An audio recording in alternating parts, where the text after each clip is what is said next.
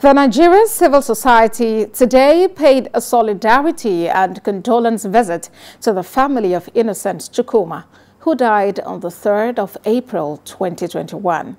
Mr. Chukwuma was described as a patriotic Nigerian who gave his all during his lifetime as a human rights activist. Ademola Lawrence reports. And I remember Chukwuma. In a solidarity song, the march to the house of innocent Chukwuma, a human rights activist who was a beacon of hope in his lifetime in the fight for the downtrodden. At the residence, these comrades sang various solidarity and Aluta songs, solemnly followed by a short condolence message to the wife, which was delivered by Comrade Wale Okuniyi on behalf of the group. That we have a brother and comrade who left an indelible mark on the sound of this art. In her response, the wife of the late comrade expressed her profound gratitude and appreciation to all for the show of support and solidarity.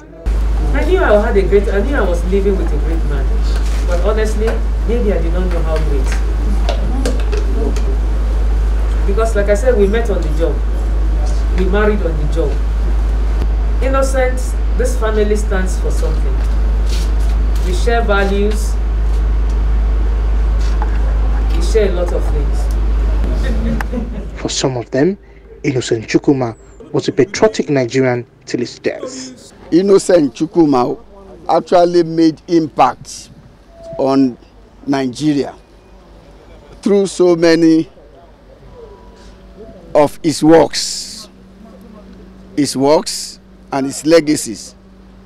Everywhere there are impacts made by innocent Chukwuma to change this place for the better. That's to tell you that this man was a phenomenon when he was alive. Definitely seeing us here gathering today to start, to do our own solidarity, which we build upon during the burial, and thereafter, we civil society will keep on remembering innocent. Not today, but for the rest of our life as we live. For them, it is still a shock that Nigeria lost 2 human rights activists in the space of 24 hours. Ademola Lawrence, TVC News, Lagos.